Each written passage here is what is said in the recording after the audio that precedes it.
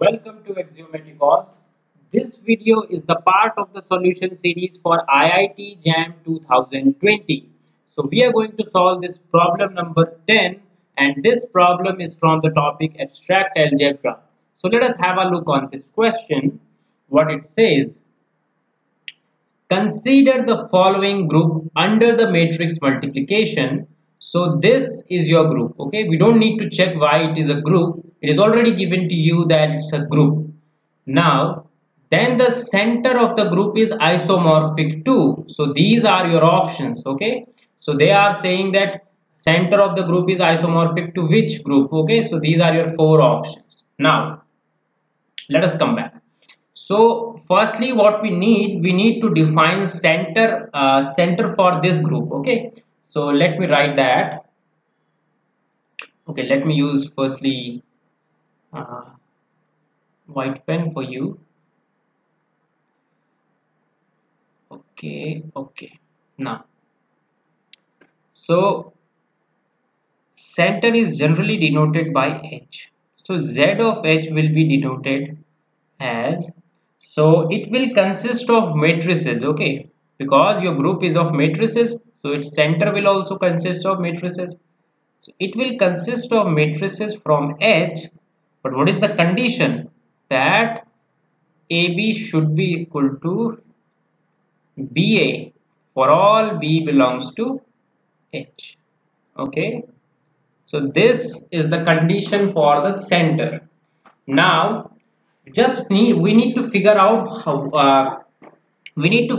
the center for this H firstly. Okay, so what I will do, I will take two elements from H. Okay, so let us suppose that A is an element from Z of H.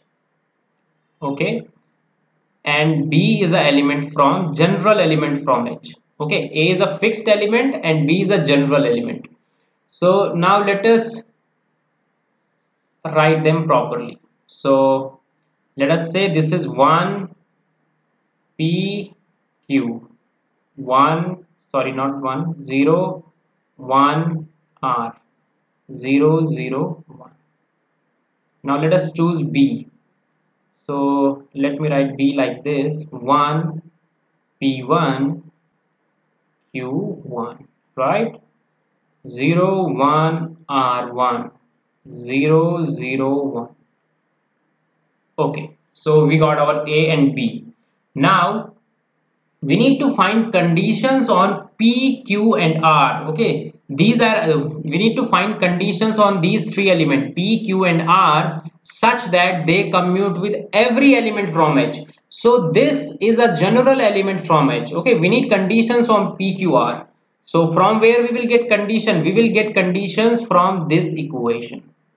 Okay, so if you will write AB, okay, if you will write AB, then you will, I have already calculated, I'm not going to calculate here, just multiply these two matrices, then what will happen? You will get 1 P1 plus P, okay, and Q plus PR1 plus Q.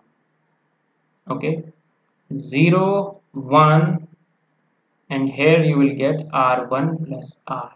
Okay, and finally you are getting 0 0 1. Now just find out B of A. So if you will try to find out B of A, you will get 1 plus P1.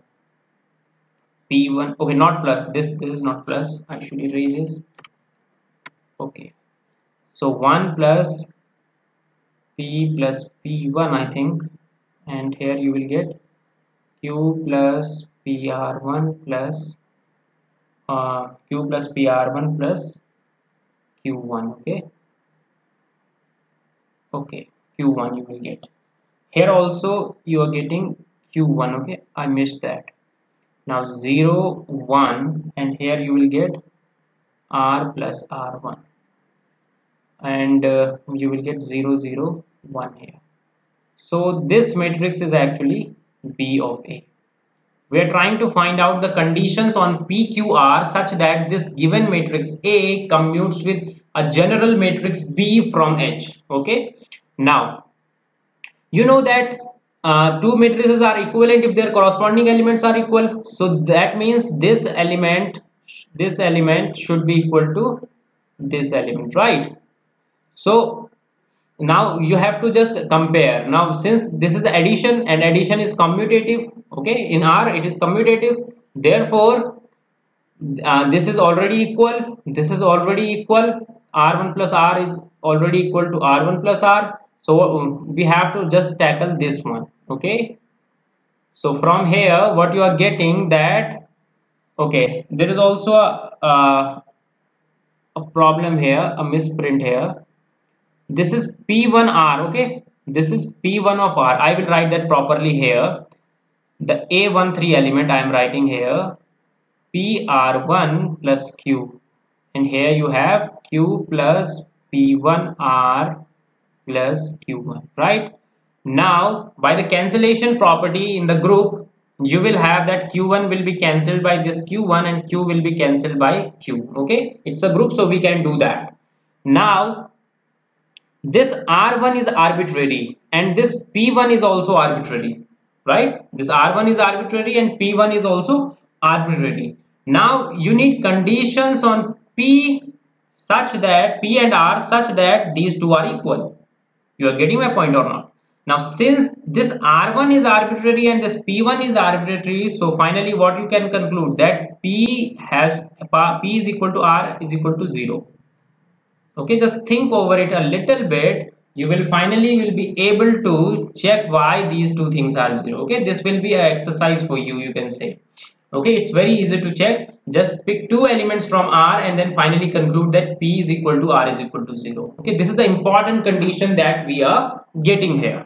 Now, so finally what you have done, you have proved that Z of H is nothing else. It's like this.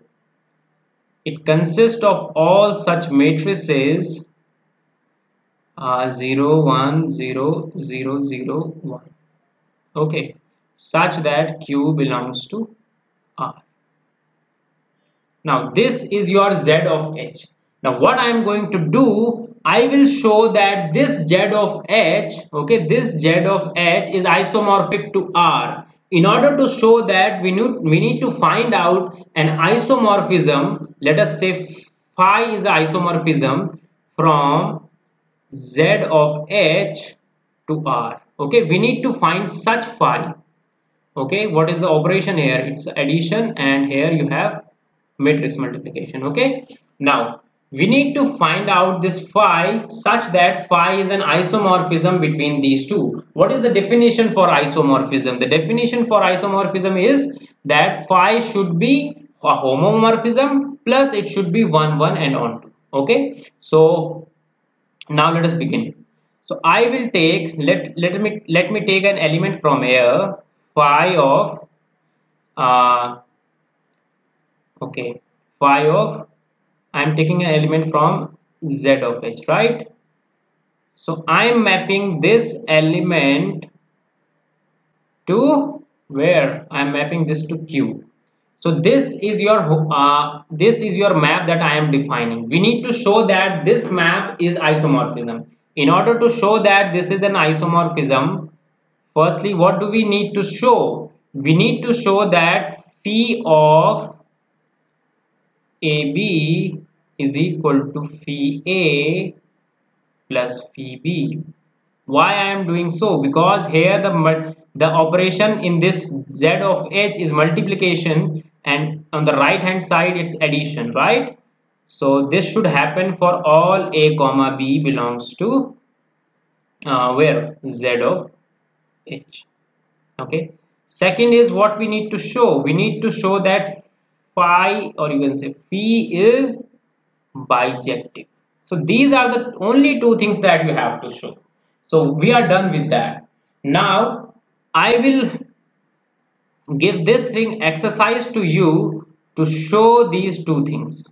Okay, it's very easy to show. It's just a calculation. I just wanted to show you this map and After that the whole work is done. Okay, first and second is totally based on the calculation, and it's an intermediate level calculation. Okay, so from here what you are proving, that your z of h under the multiplication sign is actually isomorphic to r plus. You're getting my point or not? Okay, so this is how we should proceed in the exam. Okay, so it's a little bit long question, I can say, because you need to check whether this is the isomorphism or not. Okay, this is a little bit long process for the exam, but if you are familiar with these type of groups, okay, this is a particular group in group theory. If you have studied group theory thoroughly, you must have done this kind of group. So if you have experience lot in group theory, you can do this question directly, but if you don't have experience, you have to calculate everything there. You're getting my point or not? So this is how group theory works, that you have to remember many statements, many examples, but one way is to always figure out that by just doing calculation you can always end up with your solution. Okay, so this is how we should proceed. So thank you.